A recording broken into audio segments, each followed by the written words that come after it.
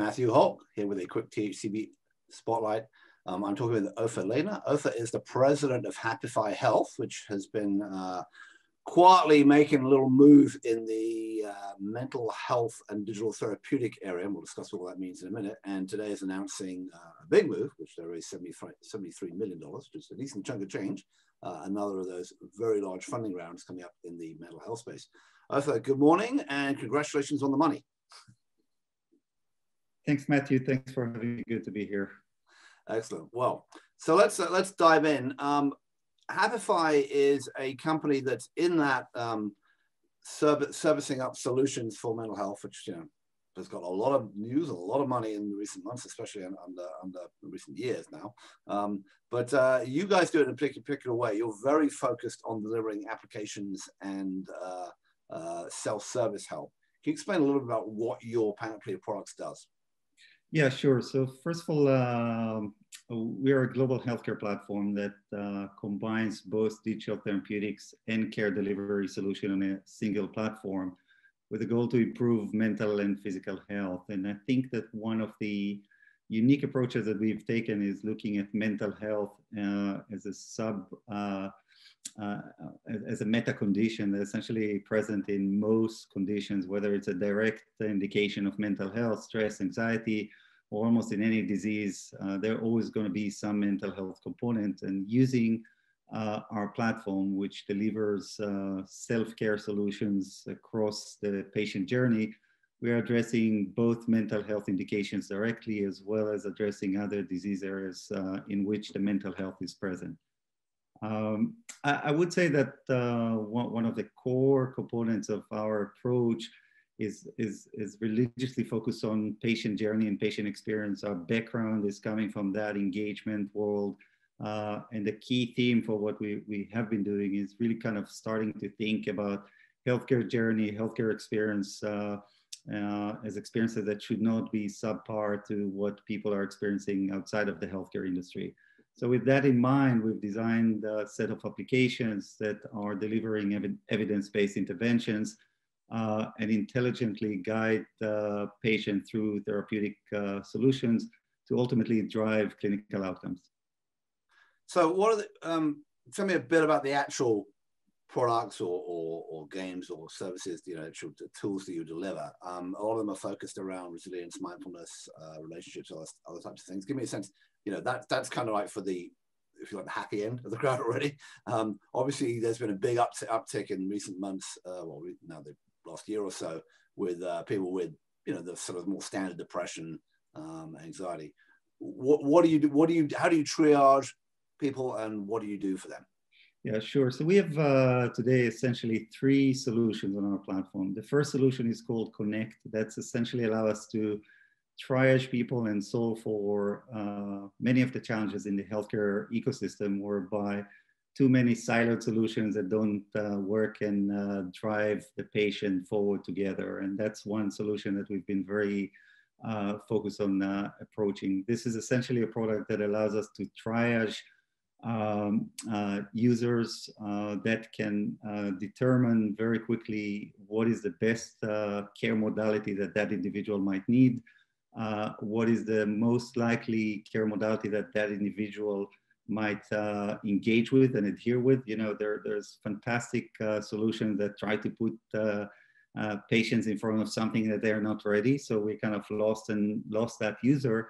We're trying to really match between clinical needs, care modality that are available, and that particular ecosystem that we're working with. So that's Connect.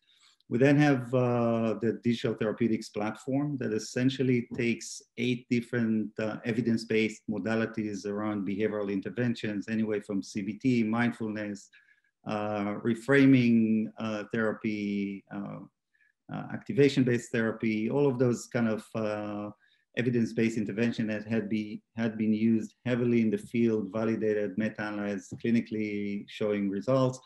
And we automated them to drive a sequence of interventions that ultimately are guided by an AI coach called Anna. So we are very bullish on the idea that the industry over time will mostly converge around automated solutions intelligent AI that can guide patients across their needs. And on the other end, you're going to be and still continue to see therapists, anything in between over time. We think the gap will be closed by more intelligent software. So that's what our therapeutic solutions are doing.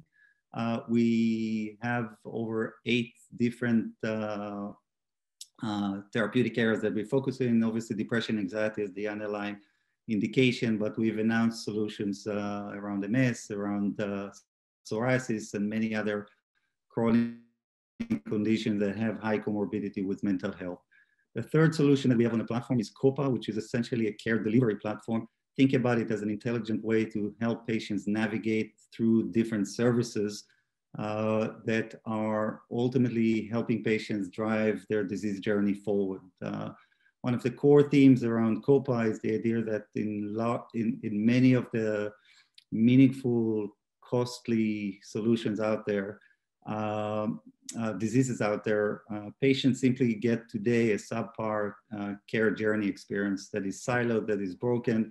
And on COPA, we try to bring all of the services in one place and essentially navigate intelligently the patient through their kind of journey. So those are the 3 solutions that we have today. So that's pretty interesting. So you're focused on a combination of digital self-service tools, plus including the triage, plus the navigation part. There's some controversy, obviously now, and I was just on Twitter yesterday, back and forth with Russ Glass from Ginger about how much should something be automated, because obviously you can scale that, versus how much you need to bring in humans, especially in the mental health side, whether it be counselors, psychiatrists, whatever, because they're in very limited supply, right? What's your sense about how much of these sort of the big 2, if you like, depression and anxiety, which occupy a lot of the mental health frame, how much of that can be done without actually touching a human, an expensive human, and therefore, how close could something like Happify get to scale to the millions of people who haven't, who've got these issues but aren't receiving treatment? So we have done a lot of work in researching this, and then obviously over the years we've kind of had significant real-world evidence. Our point of view is that 80% of the behavioral health issues are episodic by nature and not chronic, and as such can be treated by software, mild, moderated, even severe level of depressive symptoms. As you build those software to scale and essentially treat and address those, you need to be able to identify where you have deviation from that protocol. So if somebody needs a care modality that's of a higher touch, you obviously need to provide it. But our point of view is digital first, scale first, and then funnel people into care modalities that require higher touch, more expensive, obviously have more scarce resources. In our mind, this is a way to make sure that the available high touch resources are really kind of utilized in the cases that the best can help too. I don't see therapy psychiatrists obviously going away. The demand is out there, but it takes 10 years to train a therapy psychiatrist. The magnitude of the challenge that we're dealing right now calls for software automated solutions. And we think that intelligent AI that carefully, responsibly navigate patients through their journey can identify when the patient needs something else and then refer to higher touch modality is the way to go. And then with your tool that I'm not sure the name of, which connects with the outside world and guides people for their journey, how much of that is guiding them to what type of services and what kind, if you're not providing the human beings, how does that work in a practical way? Is that what you're working with the employer's health plan or EAP to get them to the people they've already got? Do you have a dedicated network? How do you think about adding that last mile for the 20%? Yeah, so our approach, and again, we are working with large health plans. We work with 4 out of the 5 national health plans at scale. We're working with large employers. We're working with pharmaceutical companies. Our approach is essentially an open, configurable approach. So as we solve solutions for our clients, we want to make sure that if they have network that they're happy with, great. Let's kind of start connecting that ecosystem. We have partnerships that we've announced in the marketplace with certain types of network. We want to focus on the intelligent software component of this journey. and let the expert that specializes in network build up accreditation, utilization. That's a different problem. We definitely saw through the whole year of COVID a significant improvement in market adoption, where people basically said, we can't go see the therapist, let's provide connected access. But that hasn't solved for the challenges around supply and demand, around availability, around the fairly random matching algorithm that exists between a therapist and the patient. We think that software can do it in a much better way. And our approach is we are taking the digital component, and we are going to connect networks that we work with. Again, we've announced partnership with Talkspace a few months ago. There are others that are connected on our platform. We can configure that on this framework to be an open configurable network that address our client needs. No, I like it. It's sticking to your guns, not trying to do everything for everybody, but also going to where you think the majority of the problem is, which I think is very interesting. And I'm with you. I think that the scale of using digital technologies is the only way that we're going to make this extendable and hopefully cheaper than what's currently out there. So you mentioned a little bit, you answered my next question without even me asking you, which is pretty good, which is, where are you in terms of the rollout? You mentioned the health plans you're working with, the enterprises. Of the balance of where you mentioned offline, you're about 20 million covered lives, and I think it was around 5 million have been active on the system. Correct me if I'm wrong there. But where's the balance of that activity? Is that on balance via the health plans, on balance via the employers? Give me a sense of where the main area is, and give the main sense of where you can use that money to grow. Yeah, we kind of try to look at our platform and our ability to work in a multi-channel approach, and really kind of advance the solutions across those channels. With the employers, we typically tend to focus on large global accounts that have hundreds of thousands of employees and really can advance healthcare, because payers tend to listen to those large accounts, right? So we work with 3 out of the 5 big tech companies, our clients on a global basis. That's kind of what we do there. With health plans, it's about land and expand, right? It takes 30 months to get from first conversation until you get to a scaled decision. No shortcuts. You have to provide, evidence that your platform works, that you have the clinical outcomes, that you have the quality and the health economics outcome.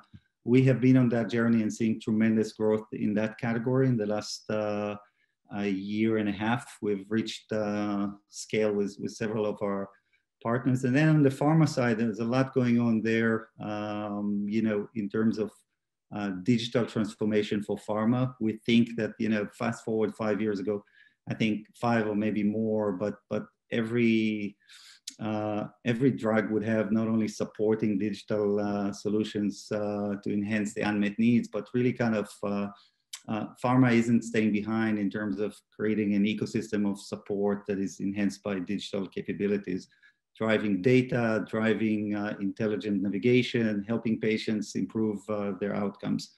So we actually, I would say payers and pharma is where we see a lot of our growth coming from. Those are scalable solutions, both in terms of the monitoring and also access to patients.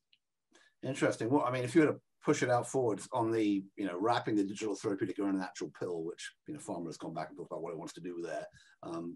What's your sense that what a share of your business going out a few years might look like? I think that we'll see 50% of our business coming from digital therapeutics, which are products that are coming at a higher treatment claims. Not all of them would have to go through the whole journey of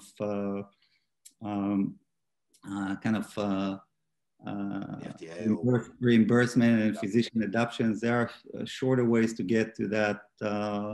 If you're thinking about pharmaceutical companies and their value prop in terms of enhancing outcomes for therapies that have invested 10 years in development and are in the market selling for whatever they're selling, the ability to combine digital compound onto those is where I think ultimately this market will find itself converging to. There will be a lot of solutions that will go through the reimbursement route, physician adoption, and a lot of good companies that are doing important work, but that would take time. We think that there are ways to get products in the hands of people today and then move into those combination solutions down the road. Yeah, I think it's wise to be playing both sides of the street there, because otherwise you're somewhere at the vulnerability of something goes wrong with the FDA or something else. But that's an interesting play, and I think that's 50% of your revenue coming from there at some point in the future that's a big number. So I'm interested to see how that plays out. Yeah, maybe one last comment on that. Yeah. I think that our approach has always been real world evidence win.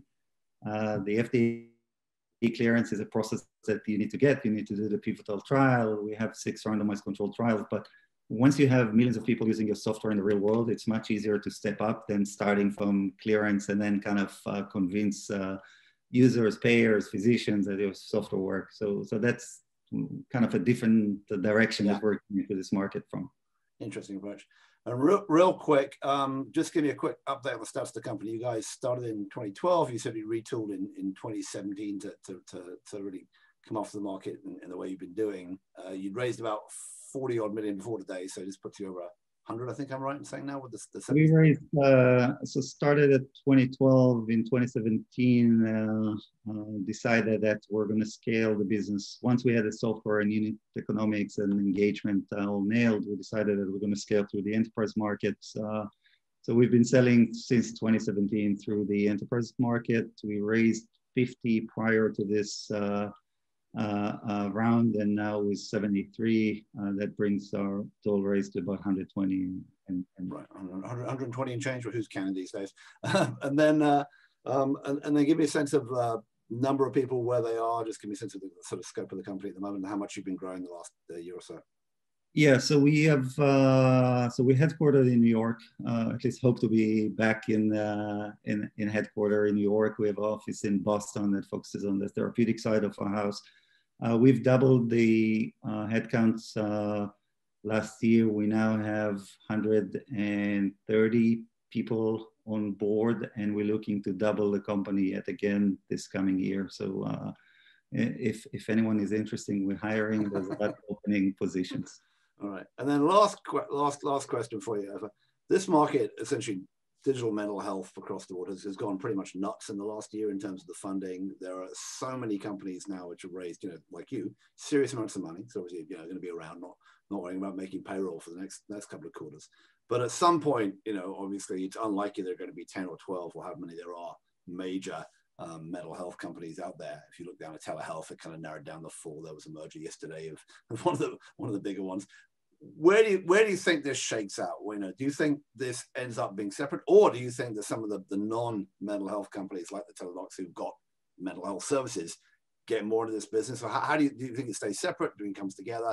How many companies do you think there are? And just give me a sense of where you think the future of the market will be a few years out. So I don't have the crystal ball, but I'll try to give you my. Well, I didn't ask you where Happify will end up in that. I just asked you where the market. Yeah. So my view is that we're at the tip of the most interesting era in digital health, right? And then from kind of something that was on the fringe, esoteric, we're moving into kind of full implementation of those use cases, with realization that mobile first is a way to redesign healthcare. I think that fast forward 5, maybe 7 years from now, you're going to see 5 to 10 major healthcare platforms out there that will connect on a single framework, telemedicine, therapeutics, care journeys. And those are going to be focusing around different therapeutic areas. We think that building the way we built our platform ground up to sustain those, and essentially banking on a platform could make us a candidate. We have a lot to execute, a lot to do, but that's where I think the market is heading. And along that journey, there'll be a lot of M&A activity, mergers, acquisitions. But ultimately, there's certain components that are harder than others to create and kind of and build value around.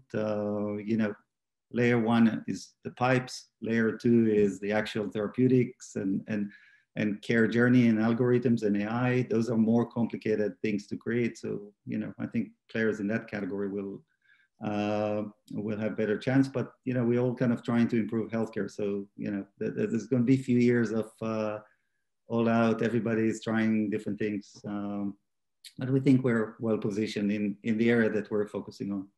Fantastic. No, I think it's very interesting to see whether that'll spread out, whether we'll get more of a grouping together everything under one umbrella, or people will go mental health here, diabetes there, asthma. It's all, as you said, going to work it out. And as you said, no one yet knows the answer, but certainly, the battle is about to commence. Fantastic. Well, I've been speaking with Ofer Leidner. He is the president of Happify Health. They raised $73 million today, take their funding over 120 million, and are now certainly part of the big game, certainly mental health. So thanks for your time. Congrats on the raise, and look forward to seeing how it works out.